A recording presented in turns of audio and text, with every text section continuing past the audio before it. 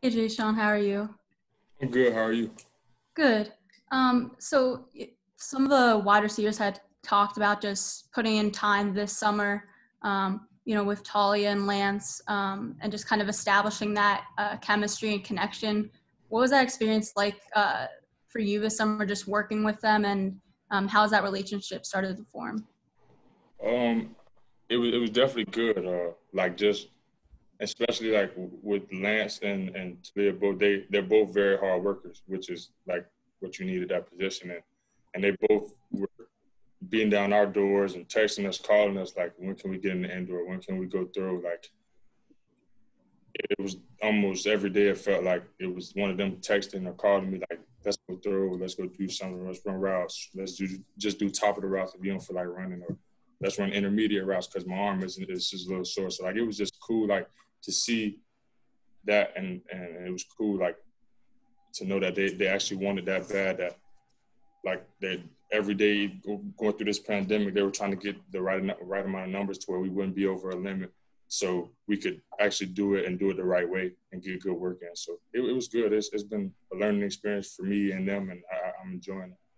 And just as a follow up, like, is that something that is kind of unique to have in football from your experience? So, like, have a quarterback who's, texting you just every day trying to get that work in? Yeah, which I've kind of dealt with that the whole time I've been here, except last year when I was hurt, like with Pig and Kasim prior to now, like they would always be on the same thing, like let's go through, let's go do something. We could be working on something, we can look at some film, we go over the playbook, like it was always something. So I'm enjoying that part. It's definitely a blessing to be back out there with these guys. Thanks, Jay Sean. Next up, we'll go to Emily. Hey, Jeshaun. What was it like last year, I guess, from a mental and emotional perspective more than anything, watching the group of receivers you have at Maryland kind of continue to get better, and when you're physically not able to be part of that? It was actually great. Like I feel like it was like I was learning almost through them. Like I was getting my sophomore reps like with them, almost like in a meeting room. I mean, like just being able to watch them go out there and go hard every day and just get better. Like actually seeing it off the field. Like I'm like when you're on the field with them, you can see it, but it's not as noticeable when you're off the field and you're just sitting back and literally watching. Like just watching the progress of the whole room, like and the room come together. It was actually cool to see. It was tough for me. Like I wanted to be a part of it every day. Like it was so hard. Like I almost wanted to ask coach if I couldn't, like it was hard for me to go to practice. It was like I don't know. It just wouldn't sit right with me being out there, like, and not being able to do anything, like knowing that there was nothing I could do. Like, I couldn't even get out there and jog if I wanted to. So like it it was cool for me, like I said, just to get to see them outside looking in, like and watch them like every day get better, and it was great to watch. And just logistically, when were you back to 100%? What month? About a month ago. Okay. Do you feel good, knee Yeah, wise? I feel great. I'm actually just happy to be out there. I'm not gonna lie to you guys. I'm just happy to be out there, finally get the pads on. This is the longest I haven't played football ever since I started playing football. So I'm just blessed to have the opportunity to be back out there. Alex Flum, please unmute. With everything going on, this season means even more to everyone because they're grateful for the chance to play. But with you coming off of this injury, how much does it mean to you to just know that you're going to be back there on the field playing in game action? It's hard to put it in words, honestly. Like I literally been talking to my mom, my teammates. I sit there and like just tell them like I'm just so happy to be back out there. Like I know we play in like 3.5 weeks, but I'm just happy that I got to be back in pass for the first time since my injury. So like that's really been the biggest thing for me, is just having the opportunity to be back out there. And then with everything going on, it was like almost like I was looking at it like, dang, I won't be able to play football for 2 whole years. Like that'll be 2 years off. And now that I have this opportunity to play now, it's just, like I said, it's a blessing. We're all blessed to be able to do this. Alex Stacy, please unmute. Hi, Jeshaun. Thanks for taking a few minutes to do this. So I know obviously you're back now, and you got to put those pads on yesterday. I know they'd been doing not padded practices. So kind of just could you walk me sort of through that feeling and sort of how it was just initially sort of testing out the knee, even if it was just in sort of light drills, and now that you're sort of getting into the full scale workouts, how you're feeling, how you and the team are feeling going forward. I feel great. I thank the medical staff here, the athletic training staff I meet here every day. Like I'm so thankful for them for pushing me so hard and taking such great care of me throughout this process. And I feel like if it wasn't for them, I don't think I would be where I'm at. But with the guys, I think it's just good that we are back out there and play and be together. And I feel like they wanted to see me back out there as much as I did. So I feel like I feel like we're gonna we've started to come together with all these non-padded practices, and now we finally get to. So like we've all been through this kind of process together, and I feel like that's brought us a little tighter and a little closer as a group. I don't know if that answers your question. But. No, that does. Thank you very much. We'll go to Charla McBride. Charla. Hey there. I asked Cortez a similar question. I know you guys are thrilled to be back out there. We're happy to see you guys back out there, but you guys are playing in the middle of a pandemic, and things are very different this year. Coaches wearing masks, and I know you guys have to social distance. What for you has been the biggest challenge of getting back out there and playing football and also going to school during a pandemic?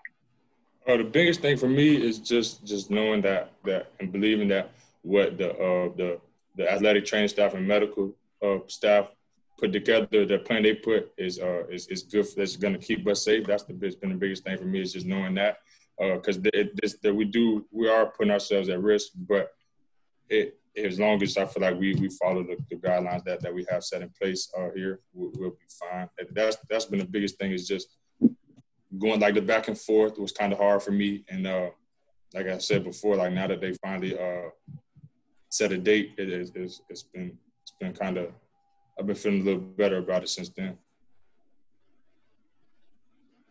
Go to Daniel next. Hey, Jeshaun, I appreciate you doing this. I wanted to ask, I guess, could you just kind of like walk us through a little bit of just what that rehab process like? And because the pandemic did come, early this year, I mean, was your rehab affected in any way? And just, if so, how? It was basically, so like when it happened, I had to wait a couple of weeks. I had surgery, and I couldn't walk for a couple of weeks. Then I started to walk. Then it was from walking to a light jog, then jogging to trying to run. And then that probably got me to like about February, I want to say, January, February, when I started like actually jogging.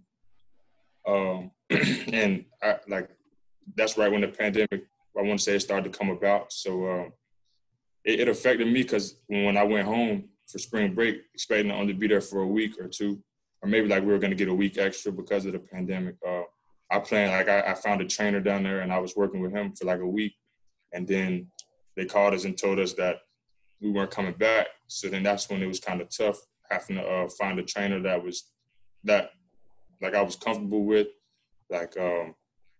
and it was doing things that I kind of I liked and needed for my knee to get to where it needed to go. And I want to thank the training staff here. Like they also, I would send them the options, and they would let me know what they thought would be best for me and getting back to where I needed to be. So I feel like that was like the biggest effect it had on me, where it was hard kind of at first when I worked out with one guy for a week, and then I kind of started working out with like one of my best friends. And we were like filling up gas cans and doing squats with gas cans and walking them down the road as if like we were holding weights. Like we were kind of making a lot of stuff up, just trying to make the best of it, because we didn't have anywhere to go. So that was really the biggest impact it had on me. All right, thank you. Next up, we'll go to Dave Preston. Dave, please unmute.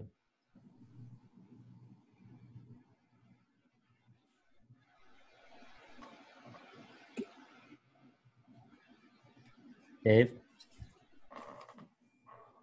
You said Dave Preston, right? I did, but Gins, you Okay. can go while you're unmuted.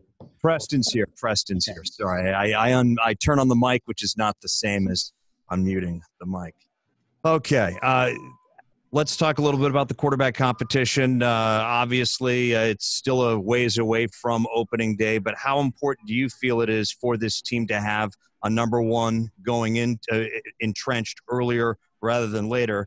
And if you could compare and contrast what Talia and Lance bring to the table.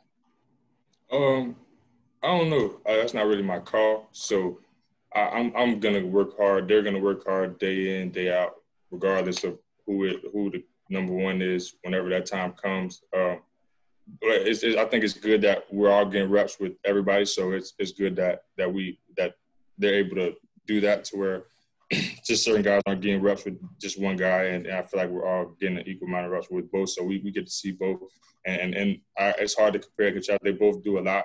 They both throw the ball great. They both can run, and I feel like that's what's needed that'll fit this team in offense. So I feel like they're competing every day. It's hard to say now. It'll be a great couple of weeks to watch them to compete. Thank you. All right, now we'll go to you, Gins. Please unmute. Okay, I'm going to sort of play off the question you're just talking about the offense. Is it too early to determine what the identity of this offense might be?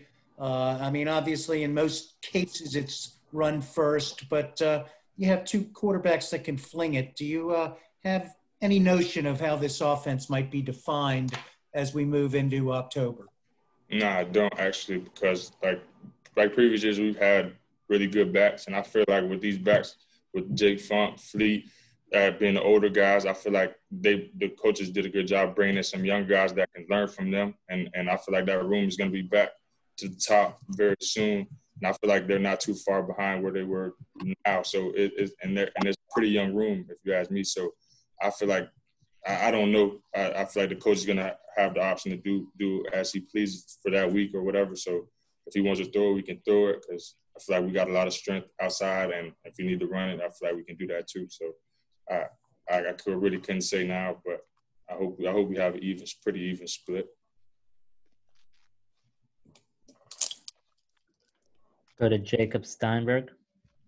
Hey, Jeshaun, thanks for joining us. You talked a little bit earlier about the excitement for you of just being back out there in practice, but I know it's a small sample size and it's only been one day, but have you noticed an added intensity and excitement at practice since everyone's gotten the pads back on?